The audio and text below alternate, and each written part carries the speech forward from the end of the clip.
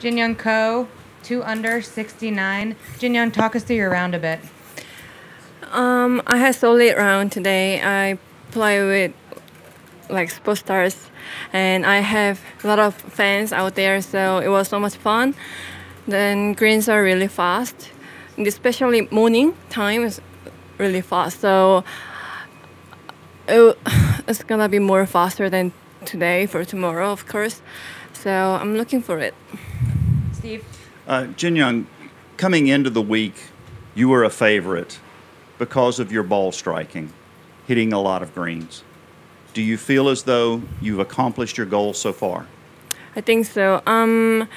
Me and my caddy just trying to get the middle of the green, every shot, every hole.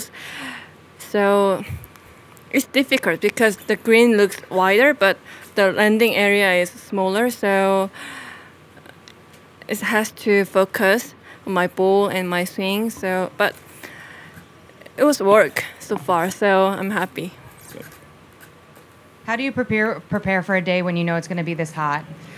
Well, I using the umbrella all the time, but Lexi doesn't using the umbrella. We was asking to Lexi, you never using the umbrella in this sun, and she said no. In especially Singapore, she doesn't use the umbrella, but I did. I have to use the umbrella all the time with this heat. So, and drink a lot water, and just using the sunglasses, protect my eyes from the sun. That's it. And can you talk us through the birdie on 16, the par 3?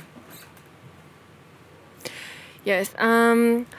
Pin was 155 meters, and breeze was into the breeze of the right. So I got the 6 iron. I had small control, but hit really good, so I made it like this much. So easy birdie.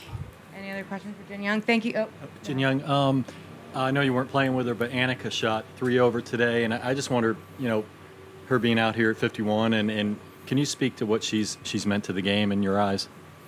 Well, I couldn't see her plays because she was behind my group, so I wanted to see, but I couldn't. And well, Annika is Annika, so speechless.